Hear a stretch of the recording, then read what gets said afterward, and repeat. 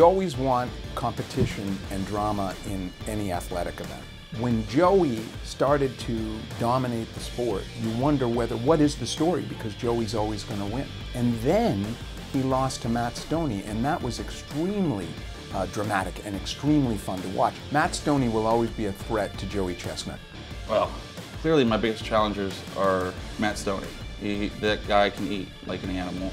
He's fast, he's fit, he's hungry. He's a great competitor. He's figured out his body, he's figured out great technique. I mean, my training, just in a nutshell, I'm eating a lot of hot dogs, getting used to the technique, making it second nature. Obviously with the Nathan's contest, you know, you go to the store, you can buy the hot dogs and cook them up, but you gotta cook them at the right temperature, slow cook them, steam them a little bit like they do at the event, and it makes a humongous difference. Matthew Stonie, 59! Joey Chestnut, 57!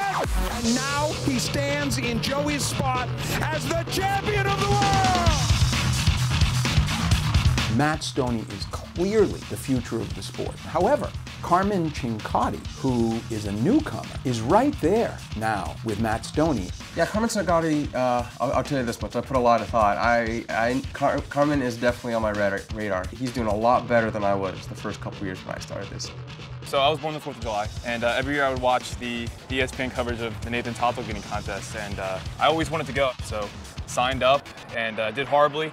Ate 13 hot dogs my first try, and got bit by the bug. Carmen Cincotti just came out of nowhere and just shocked everybody. I mean, he just consistently upped his game, and I'm just proud of it. I'm proud of the kid. To get better, I had to keep working, and I want to be the best. I want to be Joey Chestnut, and I know what it takes, and I'm just going to have to keep working for it. Carmen Cincotti, he's a great competitive eater with very vicious speed. This guy has speed that's certain foods, he's way faster than me. Hot dogs, I don't think he's faster than me. I grew up watching Joey, and I guess the starstruckness is now gone. Now he's a competitor, and I just want to kiss that mustard belt with him right next to me looking at it. I want to destroy him. With 53 Nathan's famous hot dogs and buns in 10 minutes, last year's champion, Matthew Stonie.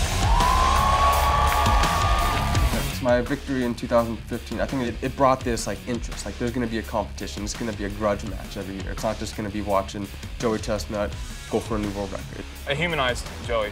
Losing to Matt Stonie, it made him seem beatable. But at that time, it was a nice wake-up call for everybody to see, you know what, even the best are not invincible. It's nice to see over the last 2 years specifically, you know, you have Gideon Oji, you have myself, you have Jeff Esper, you have Carmen Cincotti, who've really rounded out the field. With Joey's loss, it kind of spurred a new crop of people to show up and get really, really good.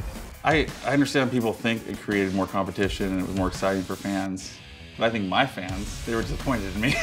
I think my fans wanted to see me win. It definitely made me work harder, and the guy who went to the 4th of July in 2016 was not the same as 2015. When I go to Coney Island on 4th of July this year, I'm not going to be the guy I was in 2015, and hopefully I'm going to improve on the numbers I did in 2016. I mean, at this point now, it's just a matter of me putting my name on that wall that I won. It mean everything. I won it. You know, that's the goal. You know, that's what gets me up in the morning to train. He's got that target on his back, and I'm coming for him for sure. Without a doubt, he's a competitor. He's going to be pushing myself and Joey this year. He's on my radar. I'm watching out for him. See, it's never just one person. When Joey's gone, there will be another battle. Right now, the battle is between Joey and Matt and probably Carmen. In the future, it will be between Matt and Carmen and someone else.